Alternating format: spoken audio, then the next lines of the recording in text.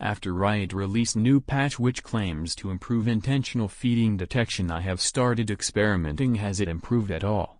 I don't know how their improved system works, but I assume they would have improved automated inting detection system to detect different kind of trolling in game. For those who don't know how automated inting detection system works, it can detect players running it down mid and it will ban intentional feeder after one game. In this experiment we will play 10 games on each trolling strategy, so automated system will ban me if it can detect me trolling.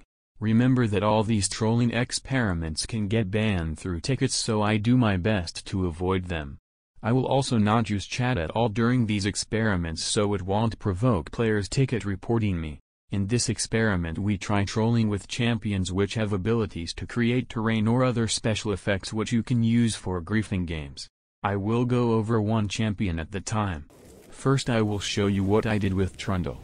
If you are interested to check runes and builds for these champions, they can be found in the description. With Trundle I used his pillar to trap my teammates or cancel recalls or teleports. I also built Galeforce to steal kills from my team. My team was not really happy to see they have troll in their team who is there just to lose their game. In this experiment I am not stealing farm from my teammates because that will have its own episode. With Anivia you can do little more with your wall compared to Trundle's pillar.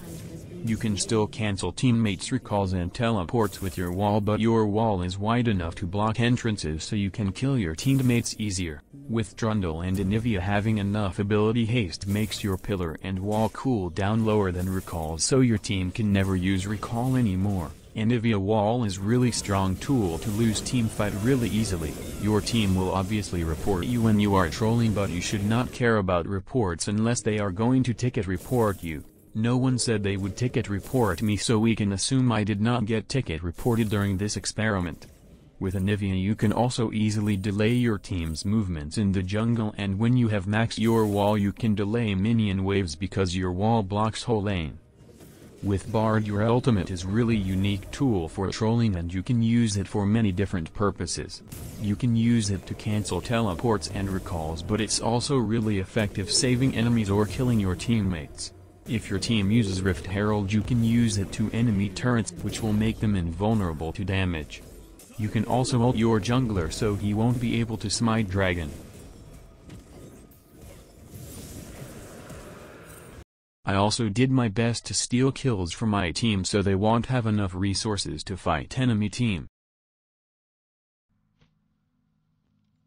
At the end I trolled 10 games and Riot's improved intentional feeding detection system could not detect me trolling.